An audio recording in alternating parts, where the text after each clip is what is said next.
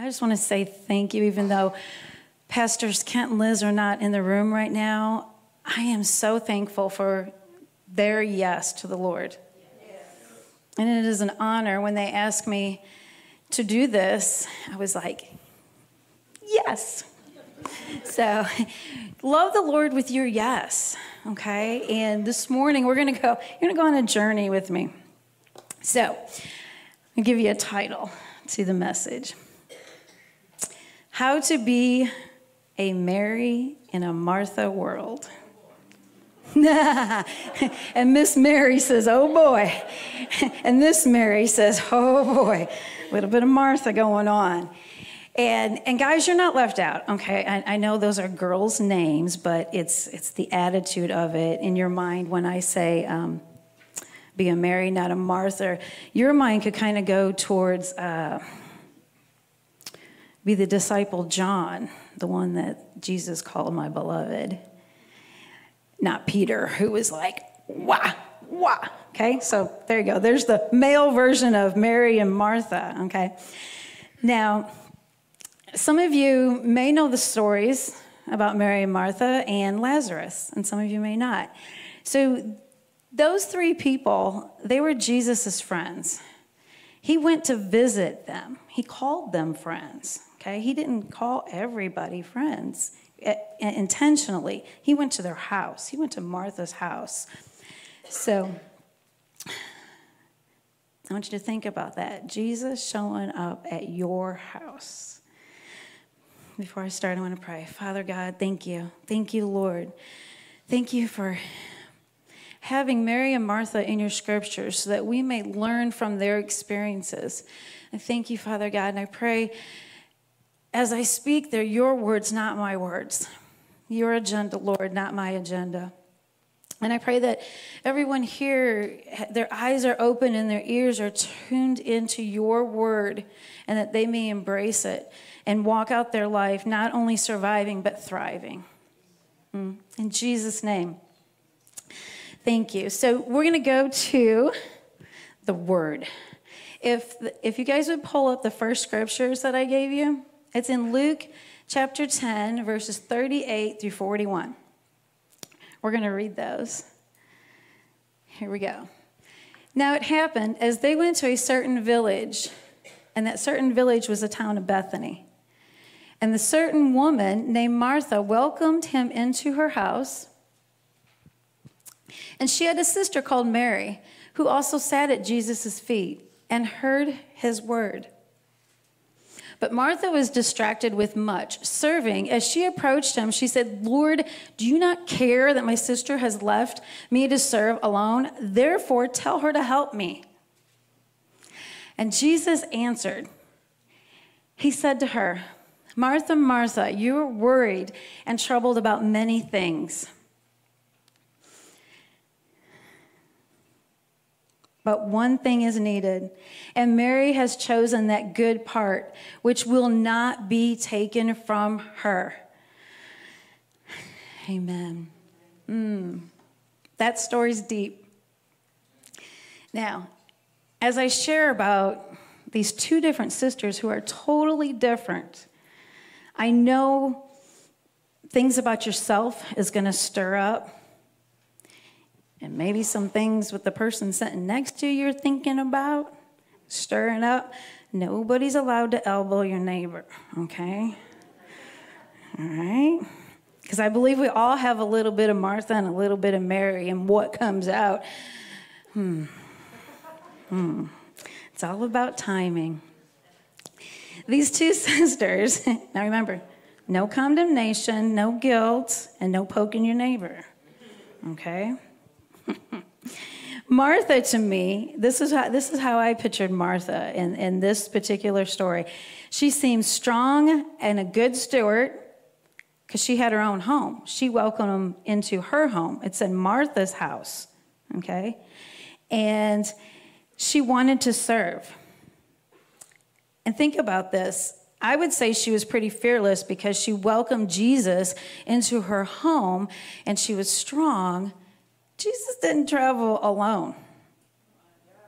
There's no telling how many people actually came into Martha's house. okay?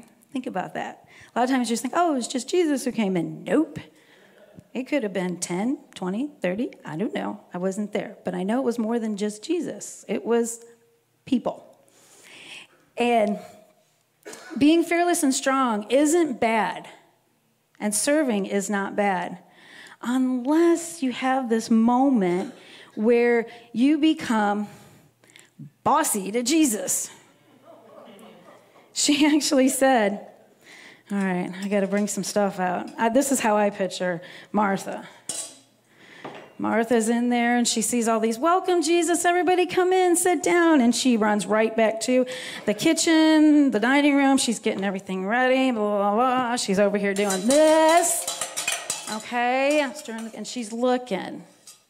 And that Sister Mary is nowhere to be found to help. Frustration. Martha had frustration.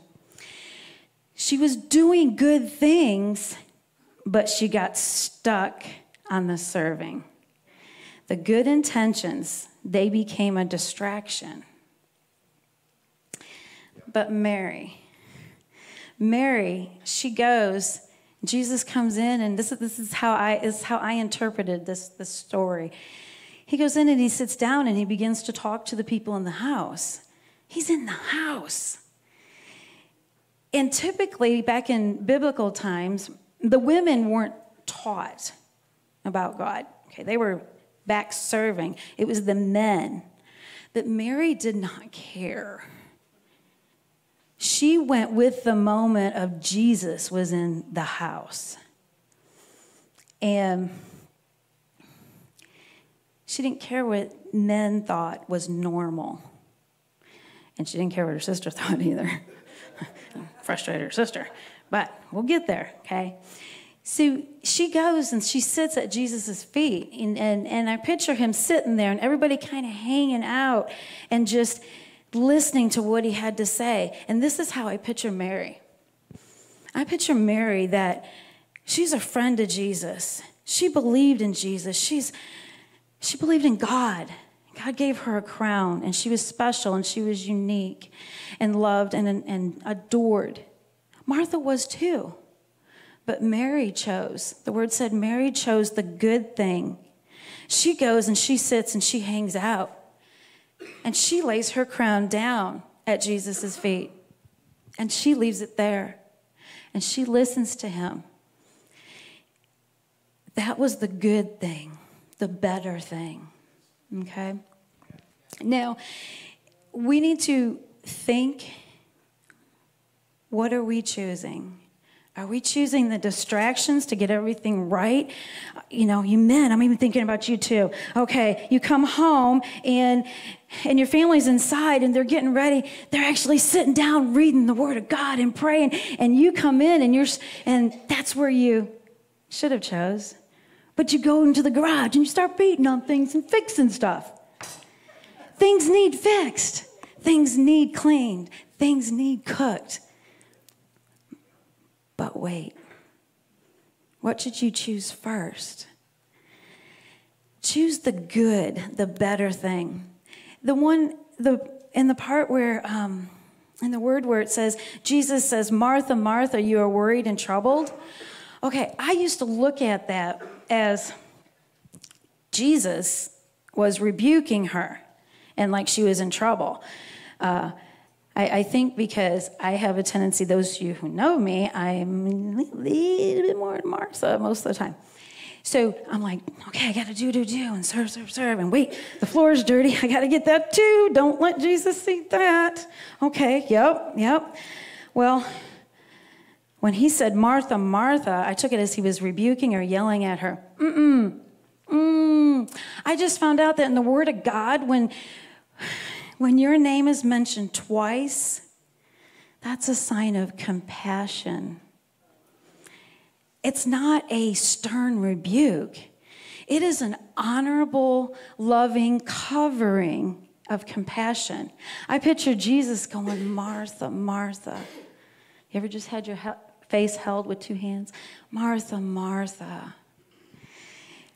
When I got that revelation, I was just like, oh, Oh, thank you, Jesus. Why I didn't get that before? Probably because I was too distracted with the, you know. Martha, Martha. And it says, you know, that Mary has chosen the good part, and it will not be taken from her, ever. That's a promise. When we sit at the feet of Jesus, those moments, that's from the Lord. Those are the moments that we need to soak in. And that's where it comes to the second title of this message, How to Be a Mary in a Martha World. Pause in his presence. Breathe that in. He's in the house, and we need to pause in the moment, in his presence.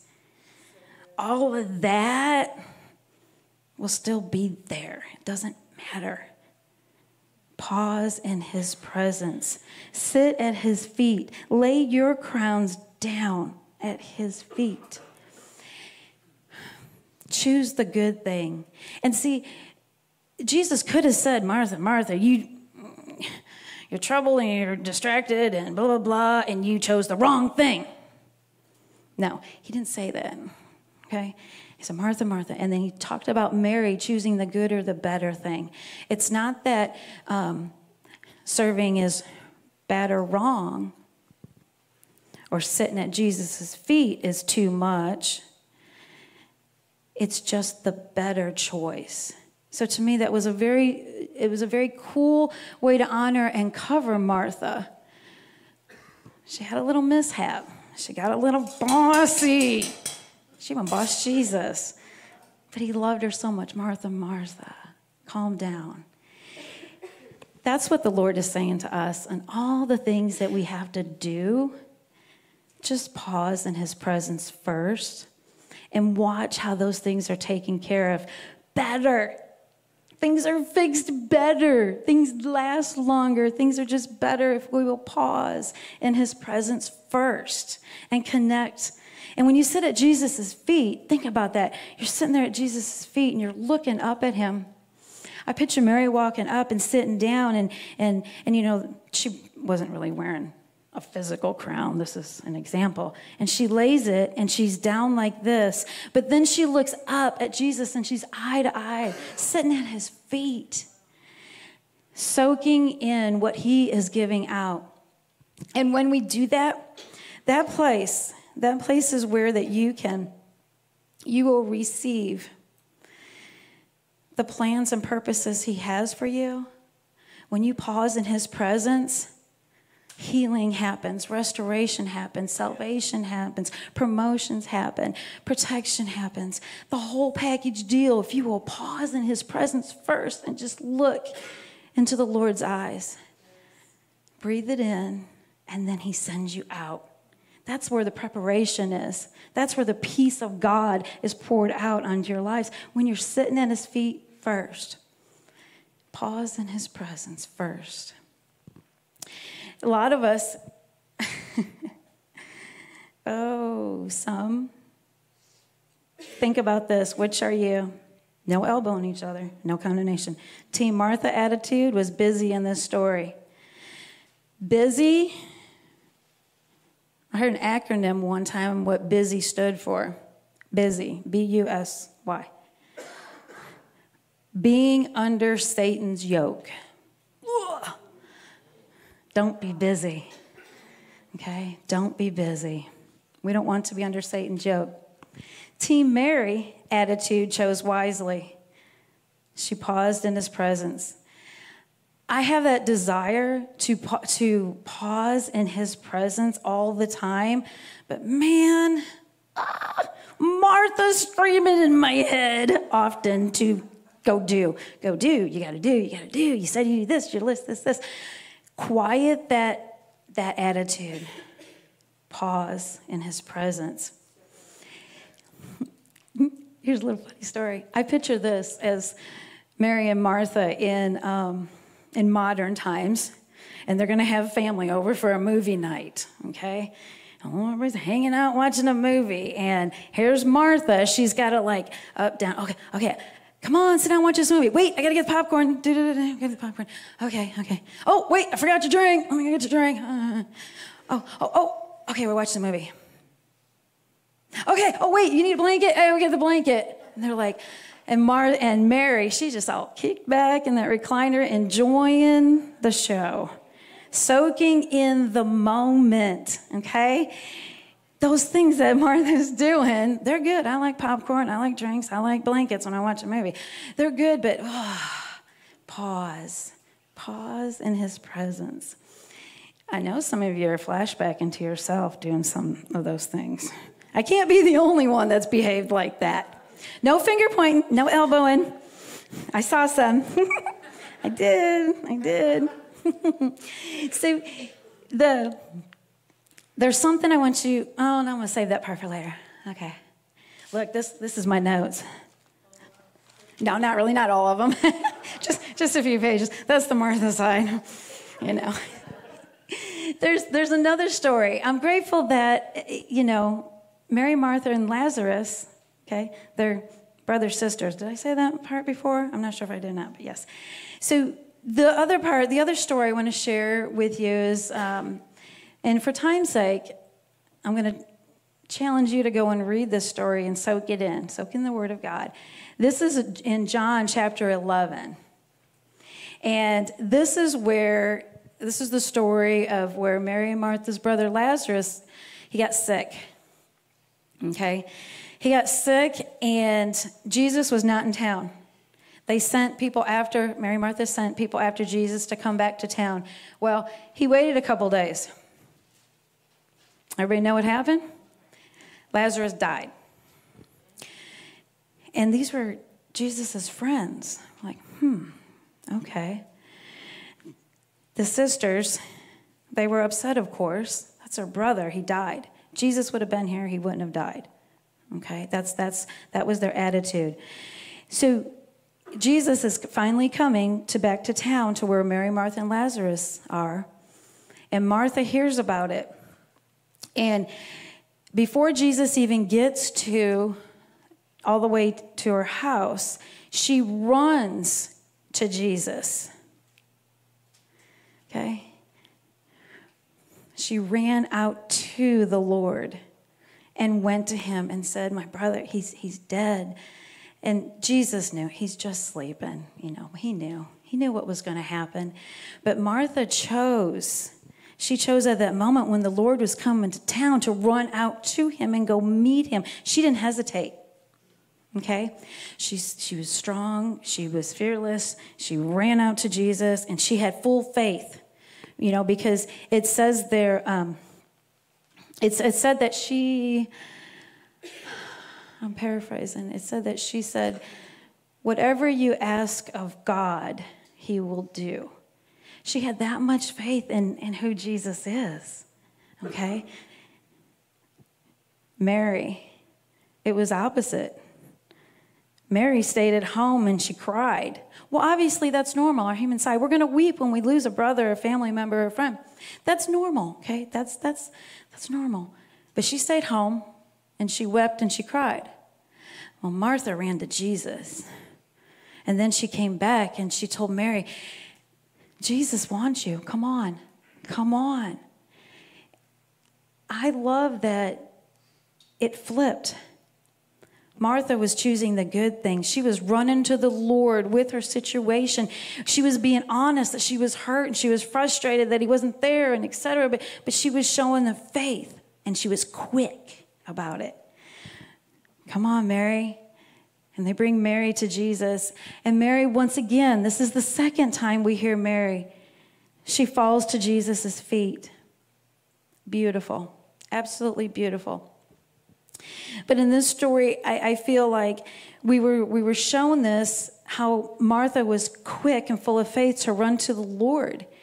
That's what we should do first. That was the good and the better thing. Was it bad Mary was staying at home crying? No.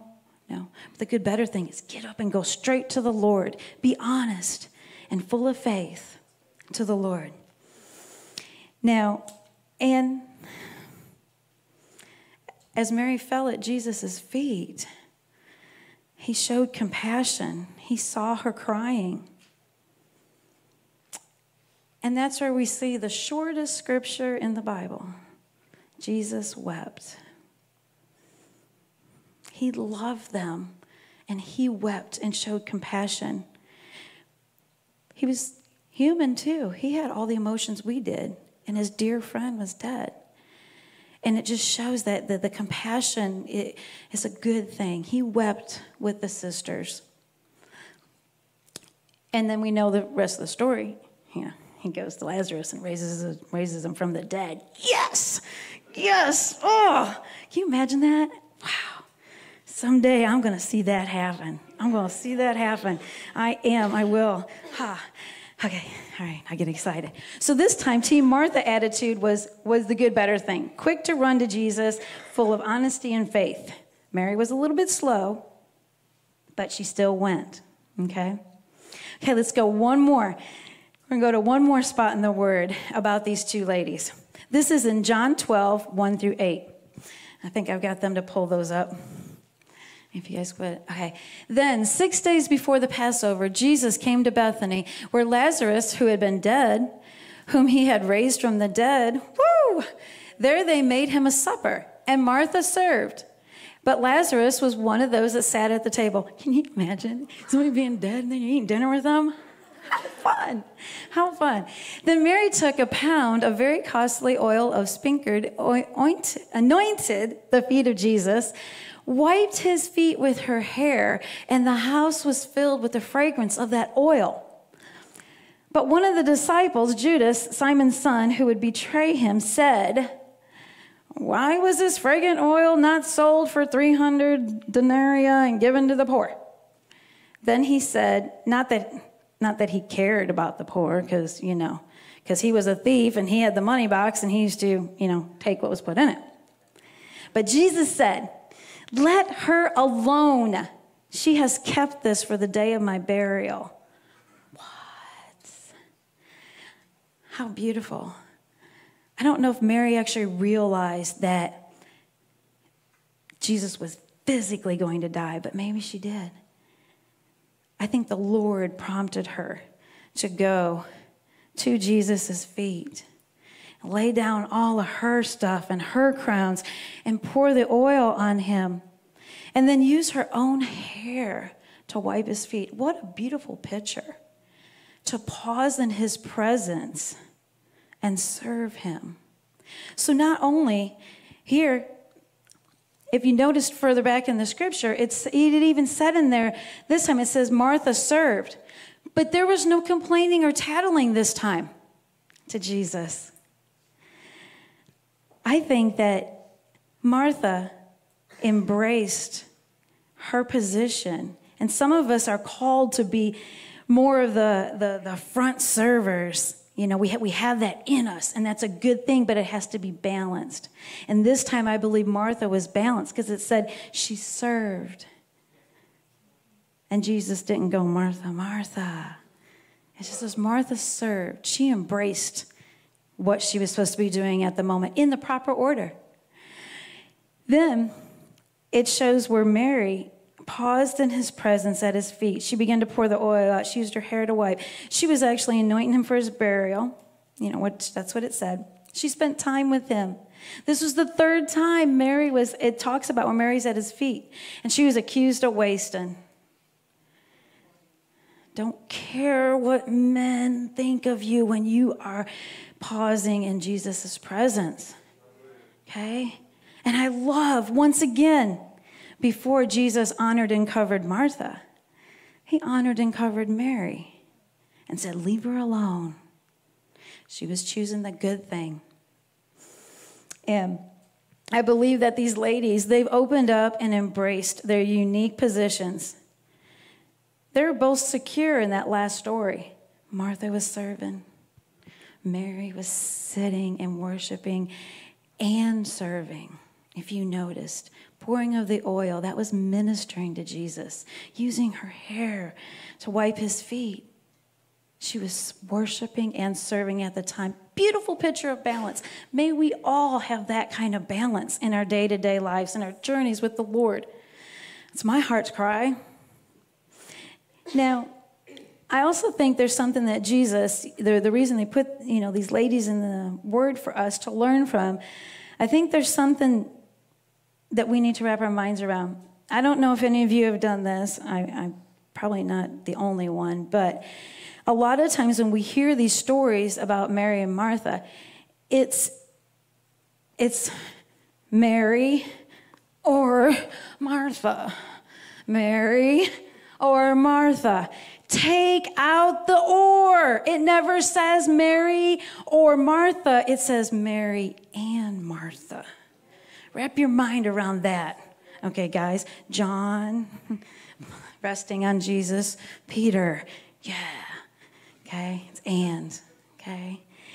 So it shows, we just take the word or out, both. There's a balance. Okay. Jesus, as he was walking around and ministering to everyone, how many times I don't know how many times, you can look it up. I don't know. He stopped. He paused. He went away and worshiped the Father and prayed to the Father. I know it says it more than once in there because somewhere it says he did it often. Often means a lot in my mind. So if he did it, pretty sure it's important. So here's another scripture, Matthew 6:33. It's a great example. Here we go. Whoop. But seek first the kingdom of God and his righteousness, and all things shall be added to you. All means all. I love when Pastor Liz says that. All means all. Okay? But seek first the kingdom of God. Pause in his presence. Now, it was in Luke 5:16. Pull that one up. That was the one that was.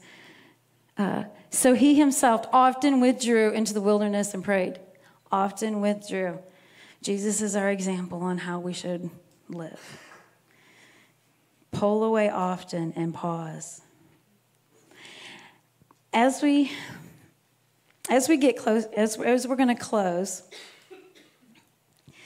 I want to ask you some questions. I just want you to think about these. Remember, no guilt, no shame, no condemnation. The Lord loves you just as you are. First question, what are some distractions that's pulled us away? And they're not necessarily sins. Okay? What are some distractions that pulled us away from pausing in his presence first?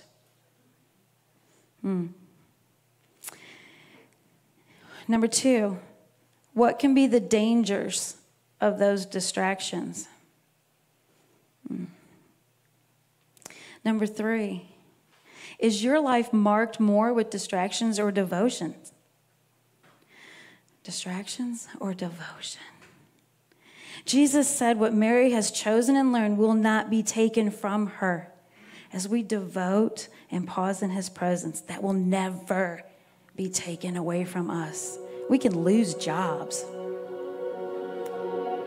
but the pause in his presence and what that relationship with Jesus and honoring and worshiping him will never be taken from you. Never, never, never. Number 4, have you found it easier to talk? This is where it gets raw and real because I'm guilty of this. It's happened before. Have you ever found it easier to talk about God as if he's not in the room? Instead of actually pausing and talking to him. Or when you're sharing about God to people, praise God, you're sharing about the Lord to other people. But are you talking like he's not in the room? Oh, people, he's right here. He wants us to pause in his presence and feel his love. And as we feel it, it's overflowing and comes out of us. The other day, as we think on this, I heard the Lord say to me the other day, have a merry heart pause with me. I have you in the palm of my hand. Tune your ear to my voice. Healing, restoration, purpose, plans, protection, promotion, victory are with him. Like I said before, that was from the Lord. He also said, the best is in his rest. Rest with him first. No matter if it's 1 minute or 5 hours, he sees you. And if you are pausing in his presence first, it's bam. That's what it is. That's where it's at. That's the moment. I had a friend say to me, here's a quote at the life group the other night. She said, your doing should be from the overflow of your being. We are human beings, not human doings. Human beings with the Lord. And your doing will overflow, and then it will be a beautiful doing. It won't just be works that is burned up and bleh. Okay? Your doing should be from the overflow of your being. We're going to take a moment here. And if the altar team will go ahead and just come up and kind of hang out on the sides, the prayer team, altar team. I would love if you all would join me. If y'all would just stand up for a moment.